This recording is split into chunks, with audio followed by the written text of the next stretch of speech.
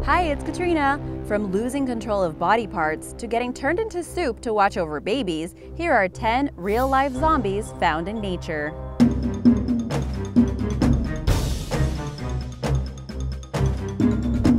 Number 10. Caterpillars. Caterpillars in Brazil need to be on the lookout because if they are particularly unlucky, they could find themselves being controlled by a completely different animal.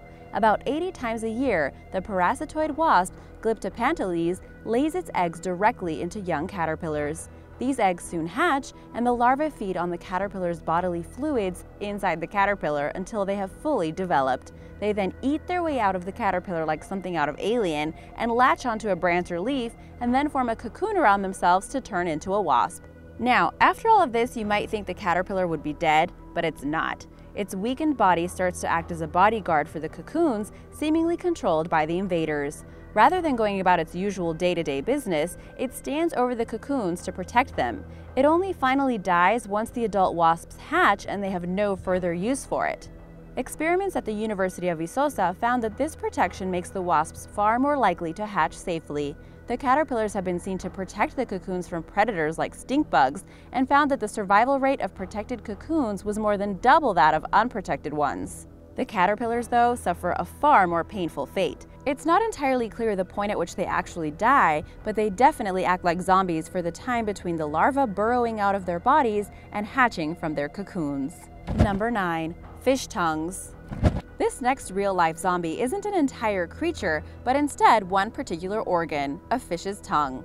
The takeover happens when a group of creatures called cymathoides that live in tropical and subtropical waters swim into a fish's mouth through its gills and start to eat the tongue. Once the organ is completely devoured, they form together to create a structure that replaces it, facing outward, and begins to function as a tongue. Sneaky, right? Of course, this affects the host fish's ability to feed properly and results in lower blood counts in an infected fish than uninfected ones. If this all sounds too horrible, though, you'll be pleased to know that they aren't able to do the same to humans, so you won't need to be too concerned the next time you have fish for dinner and wonder whether it has its real tongue. Number 8. Carpenter ants. Ants are found most places in the world, and there isn't necessarily anything that immortal about the carpenter ant. Usually when they die, they stay dead. This isn't always the case in the jungles of Thailand, though, where their corpses are known to keep moving, and it's all because of a fungus. The spores infect the ants without them knowing, and by the time it has taken hold, it's too late. In a matter of days, the ant becomes the host. The spores take over, and the host feels a compulsion to climb as high as it possibly can. Just before it fully dies, the body becomes a zombie and clings onto its perch high up above. By now, the fungus has matured and begins to break out through the ant's back and shower spores across a wide area on the ground for the cycle to start all over again. This fungus from the genus Ophiocordyceps can actually infect a number of species, including butterflies and cockroaches, but the effects are most obvious when seen in ants. In some parts of Thailand, it affects so many ants that there are ant graveyards with hundreds of lifeless bodies hanging off leaves and branches. It's as if a bug's life were turned into a horror story. Number 7. Japanese tree frogs. There's another fungus called Batrachochytrium dendrobatitis, or something like that affects the behavior of animals in an attempt to help spread further. This time, instead of creating decrepit zombie-like creatures, it turns its hosts into sexually appealing zombies. The host in question is the Japanese tree frog, native to wetlands in Asia.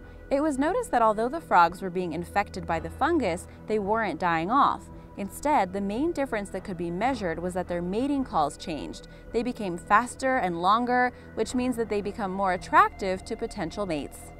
This increased attractiveness means that their host is far more likely to find a mate, and therefore have the ability to pass the fungus onto more hosts, thus ensuring the spread. The fungus is one that's spreading worldwide and is linked with the premature death of a number of frog species by causing their skin to decay, immune systems to fail, and their hearts to stop. The Japanese tree frogs are one of the only species that don't seem to suffer from the deadly effects. They just get more beautiful, it looks like, so researchers are trying to learn from these zombie frogs. Maybe they can find a way to help cure the affliction in other parts of the world. And now for number 6, but first be sure to subscribe if you're new here. Number 6. The cockroach. Cockroaches are hardly the most popular creatures on the planet, but the idea of a zombie cockroach may even make matters worse.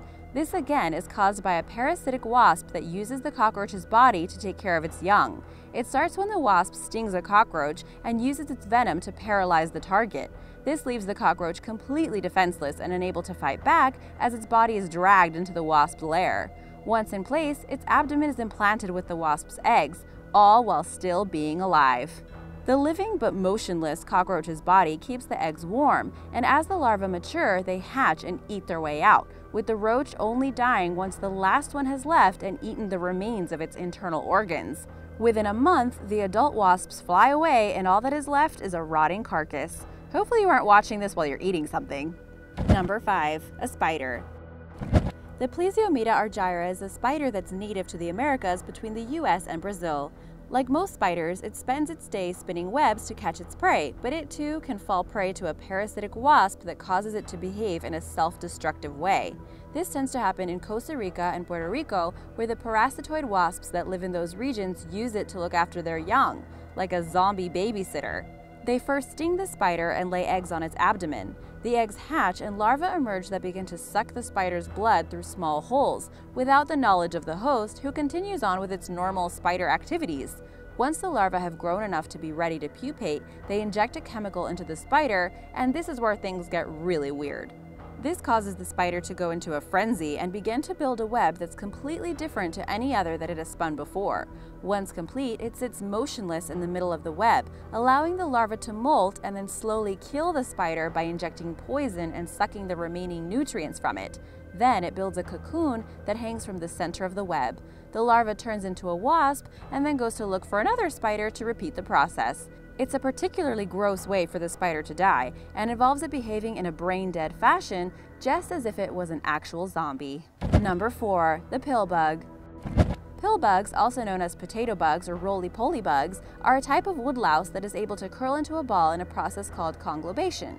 While they may seem cute and harmless enough, they can be taken over by another creature and behave in very unusual ways.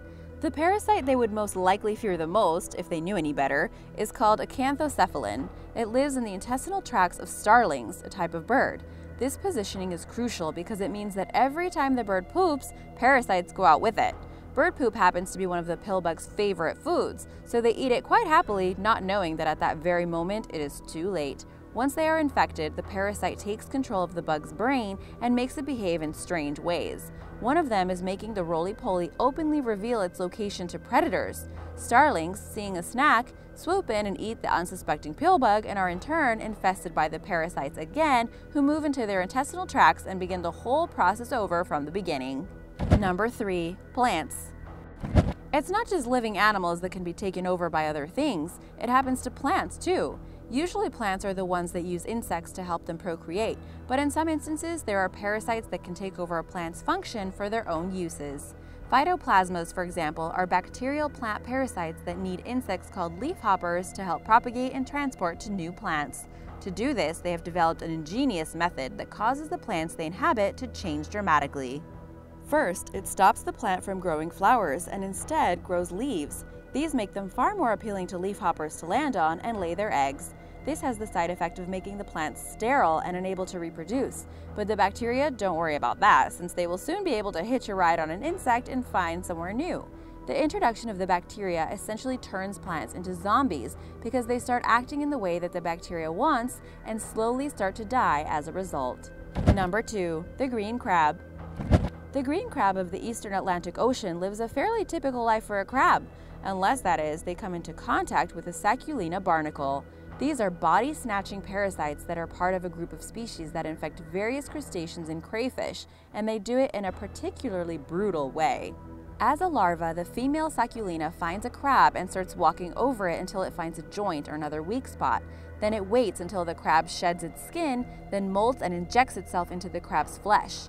It lodges itself around the crab's reproductive organs and as a result prevents the crab from molting or being able to reproduce.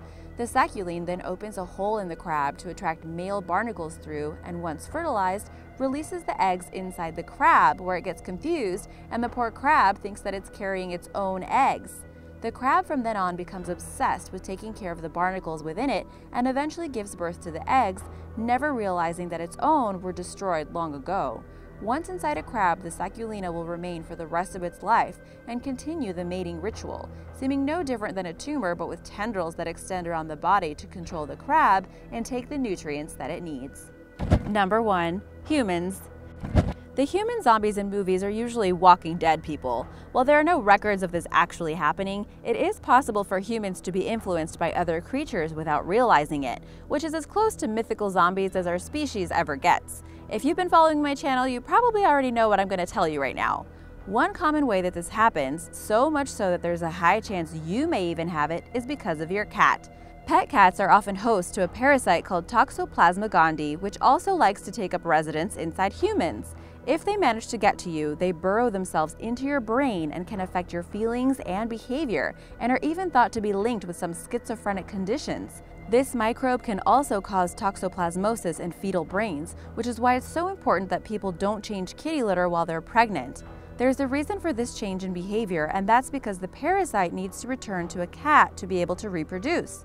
The effects have been seen in mice by making them more susceptible to being caught, but in humans, the personality changes are thought to make you more likely to get in close proximity to cats, whether to stroke or play with them, and allow the parasites to make the jump.